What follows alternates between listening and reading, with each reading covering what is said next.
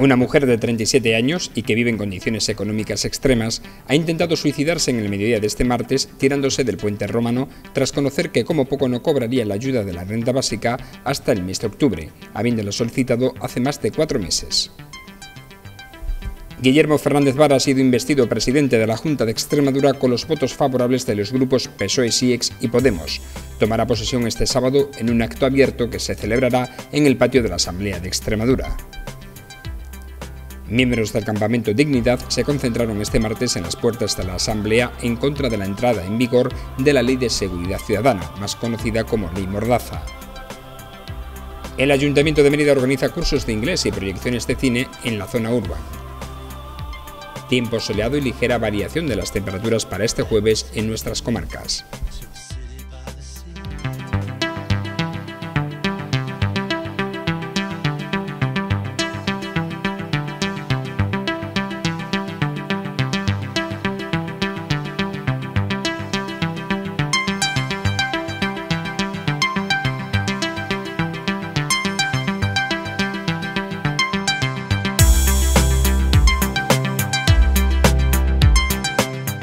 Una mujer de Mérida intentó suicidarse en la mediodía de este martes al tirarse del puente romano.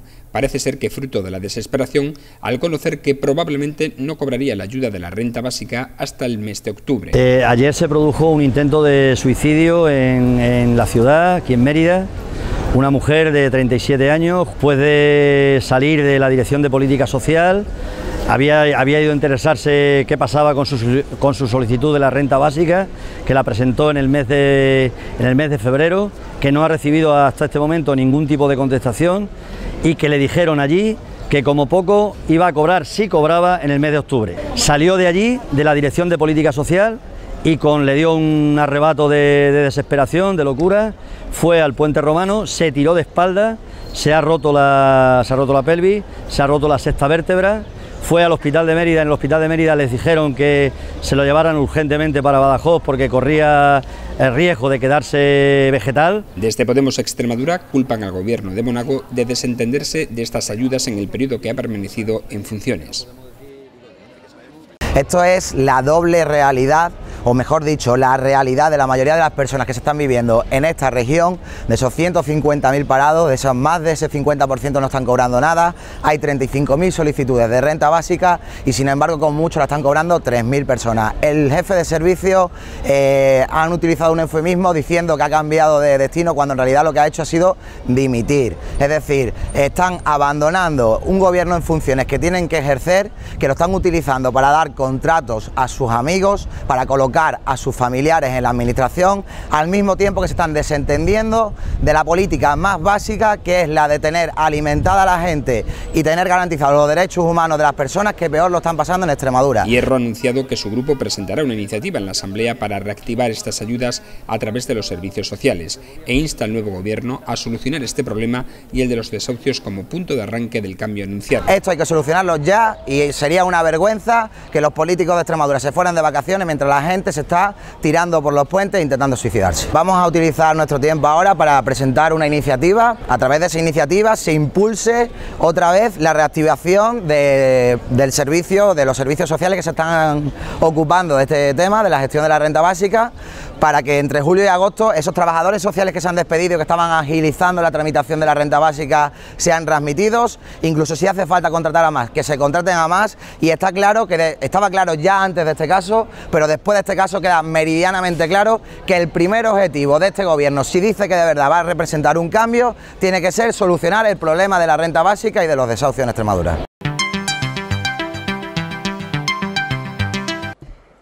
El resultado de la votación es el siguiente. Votos a favor de la investidura de don Guillermo Fernández Vara, 36. Abstenciones, 29. De conformidad con el Estatuto de Autonomía de Extremadura y el Reglamento de la Asamblea de Extremadura, habiendo obtenido mayoría absoluta, el candidato propuesto queda investido presidente de la Comunidad Autónoma de Extremadura, don Guillermo Fernández Vara, y así será comunicado a Su Majestad el Rey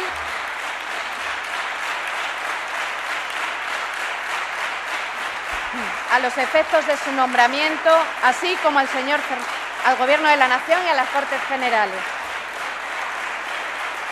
De esta manera, y en primera vuelta, ha sido investido presidente de la Junta de Extremadura el candidato socialista Guillermo Fernández Vara. Con los 30 votos favorables del PSOE-SIEX y los 6 de Podemos, ha superado ampliamente la mayoría absoluta necesaria. Durante la segunda jornada del debate de investidura se ha hablado de sanidad, educación, infraestructuras, empresa, función pública y otros temas de interés, y sobre todo de las nuevas formas de gobernar con el que el candidato socialista se quiere acercar a la ciudadanía. El líder del PP, José Antonio Monago, ha anunciado que hará una oposición útil y que la de su partido además será la única oposición, porque los diputados de Podemos y Ciudadanos le han dado, dice, un folio en blanco a Vara. El portavoz del grupo parlamentario de Podemos ha defendido que estará a su lado si defiende los derechos de la región frente a la política de austeridad del Gobierno central. Por su parte, la diputada de Ciudadanos ha dicho que realizará una oposición responsable y a favor del consenso, absteniéndose en positivo, ha añadido María Victoria Domínguez.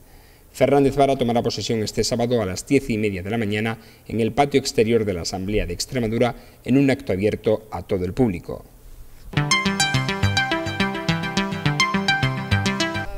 Miembros del campamento Dignidad se concentraron en la tarde de este martes frente a la Asamblea de Extremadura para protestar por la entrada en vigor de la Ley de Seguridad Ciudadana, coincidiendo con el debate de investidura. Desde esta organización dicen que esta ley, más conocida como Mordaza, penaliza los derechos de expresión, reunión y manifestación. Una situación en la que los movimientos sociales están siendo castigados por plantar cara a las políticas del gobierno. La ley Mordaza viene a ser todo eso. La ley Mordaza viene a ser la penalización del ejercicio de los derechos de reunión, de manifestación, de expresión, y no hay derecho. No hay derecho que aquello que hemos conseguido, que han conseguido nuestros padres, nuestros abuelos, nosotros, con tanta lucha, lleguen los poderosos y lo arrebaten de un plumazo.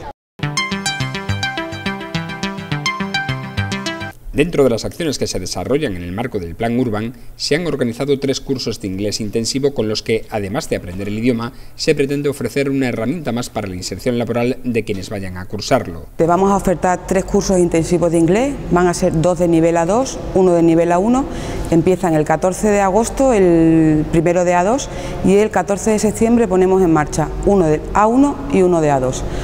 Unas 15 personas son las que se pueden inscribir, se van a realizar en el edificio Campo Amor del Centro de Familias y Mujeres de la zona Urban, y bueno, es algo súper intensivo y queremos no solamente que se aprenda el idioma, sino también el tema de la cultura, para que tengan una formación completa en torno a la cultura de lengua inglesa en este caso. Al fin y al cabo esto es una acción también de inserción laboral, es por el tema de completar los currículos. Por otro lado, la delegada de este plan ha anunciado que vuelve de nuevo el cine de verano a Mérida, concretamente a la margen izquierda del río Guadiana, en el auditorio del Parque de las 7 Sillas junto a la Biblioteca Pública Delgado Balondo. Esta actividad se encuadra dentro de las actuaciones de eventos Vive el Río. La selección de películas es heterogénea y prima el cine familiar e infantil. Empezamos el día viernes 10 de julio y acabaríamos el viernes 28 de agosto. Van a ser Los Clos, 8 apellidos vascos, Lluvia de albóndiga, El Caballero Oscuro, Karate Kid, Gran Hotel Budapest, 3 bodas de más y Mortadelo y Filemón. Como veis, es una temática súper distinta para que todo el mundo pueda en algún momento apetecerle asistir. Este jueves se va a producir un ligero cambio en las temperaturas. El mercurio marcará su máxima en los 32 grados en la comarca de Mérida y Tierra de Barros, mientras que la mínima quedará en 18 grados. Los cielos permanecerán soleados durante toda la jornada.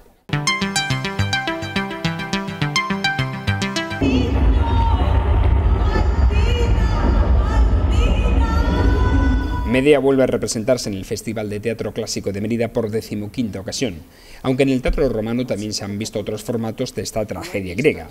Esta versión de Melina Foix, dirigida por José Carlos Plaza, suma la nómina de quienes han interpretado a esta hechicera y vengativa a otra actriz como es Ana Belén, un triunvirato que ya triunfó con Electra en 2012. En el reparto figuran actores de la talla de Adolfo Fernández, Consuelo Trujillo o Luis Rayo. Esta Medea es la primera de las 2 que se han programado para esta edición, que pretende ser la más femenina de su historia. Estará en cartel hasta el domingo 5 de julio. De la palidez al rubor, según su sentir fuera de pánico o de dicha. Esto que me sucede es algo extraordinario. Yo misma las recogí a la primera luz de la luna llena. Pues bueno, no me gusta que nuestros hijos duerman cerca de esas sustancias tan olorosas. No es bueno que respiren sus vapores. Nada malo puede salir de las plantas, ni de la escarcha.